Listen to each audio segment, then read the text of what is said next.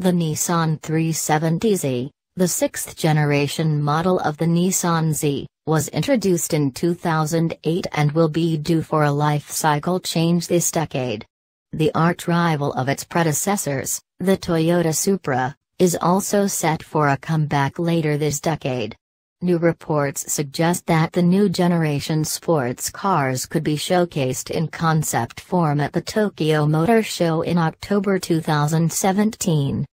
According to a report from Car and Driver, the next Nissan Z car's concept and production version should have proportions similar to those of the Nissan 370Z.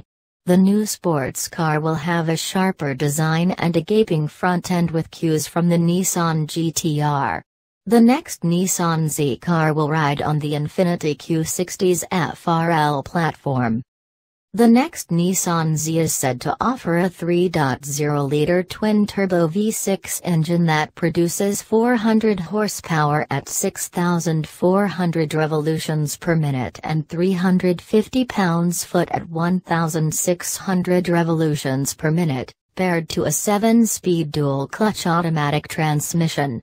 This engine will be in addition to a base 3.0-liter V6 engine tuned to produce 300 horsepower and 295 pounds-foot, and a hybrid powertrain which will come at a later stage. According to another report from the same publication, Toyota is bringing 3 new sports concepts at the 2017 Tokyo Motor Show: Toyota SFR, Toyota Corolla GTI and Toyota Supra. In the recent past, the Toyota Supra was indirectly previewed by the Toyota FT1 concept at the 2014 North American International Auto Show. The car's final design will be a collaborative work of the company's headquarters in Toyota City, Japan and Calty Design Studio in California, USA.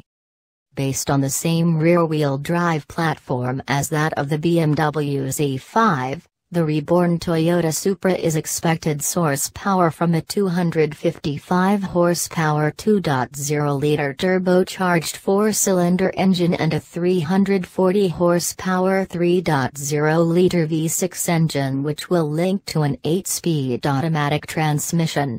A 2.5-liter hybrid model could join the lineup in late 2018. The concept to be shown in Tokyo will be very close to production, the report adds.